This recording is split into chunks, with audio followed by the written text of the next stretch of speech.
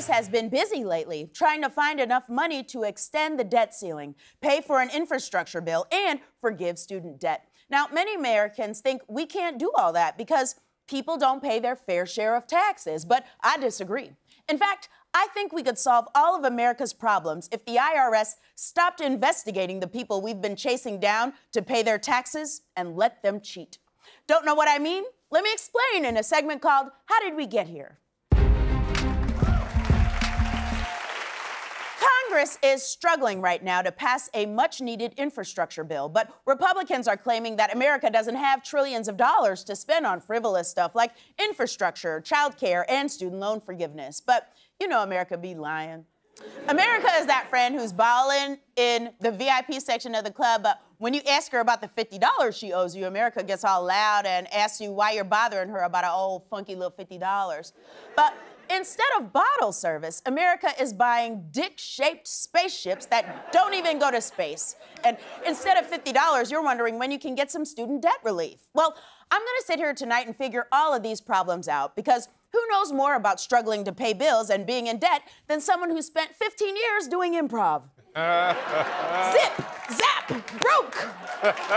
Yes, and I'm overdrawn. Can I get a suggestion? Oh, I can't afford one? Great.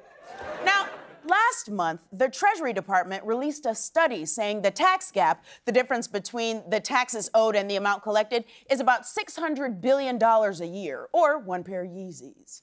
Now, that's a lot of money owed to the U.S. government, and the IRS is very serious about finding the people who owe it. But they're not looking where you think they are. According to a report by ProPublica, the IRS spends a disproportionate amount of their time and resources chasing down the people who make the least money. That's right. They go to the poorest counties and look at people who claim the Earned Income Tax Credit. That's a tax credit that was created to refund tax money to the working poor.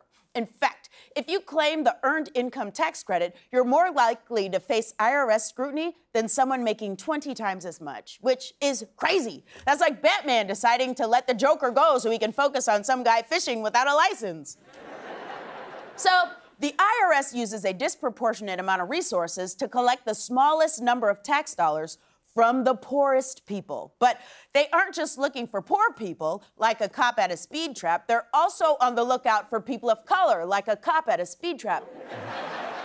According to a recent investigation by The Root, people who live in disproportionately non-white counties are audited at higher rates. In fact, the IRS seems to specifically audit places where rich people aren't, like rural Mississippi or any coffee shop that doesn't have oat milk. Now, here's a map of where America audits at high rates, okay? And here's the distribution of non-white people in America.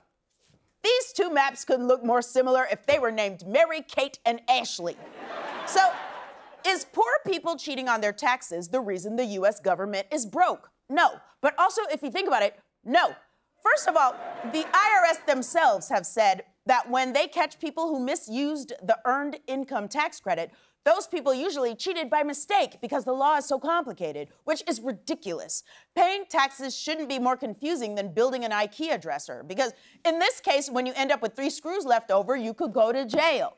Second of all, the majority of the money owed to the IRS is owed by rich people who simply refuse to pay their taxes. Now, I'm not talking about tax breaks and loopholes. I'm talking about the tax equivalent of sitting down at a restaurant, ordering a steak, and when the bill comes, saying, pass.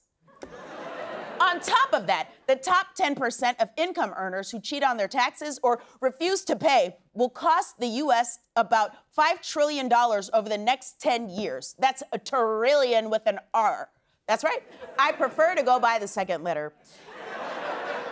The rich owe the IRS over 20 times more than poor people do. But the Treasury Department says it's easier to audit poor people. They are literally overlooking bank robbers to catch a customer who accidentally took the teller's pen. So let's go back to where we started. I said I was going to find us enough money to pay for infrastructure, childcare, and student debt. Well, the price tag for the original infrastructure bill was estimated at $3.5 trillion over 10 years. And the Brookings Institute said forgiving $50,000 in student debt for every borrower in the whole country would cost $1 trillion.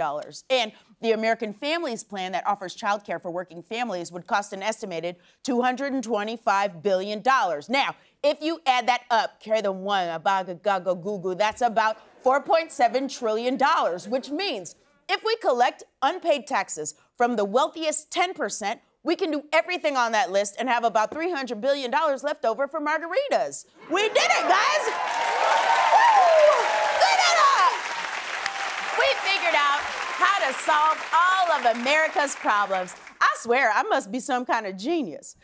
Either that or the IRS, Congress, and the Treasury Department are overlooking wealthy white people and systematically burdening poor and non-white people with an unequal share of America's fiscal and financial responsibilities.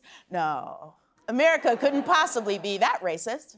I'm probably just a genius, but at least we know how we got here.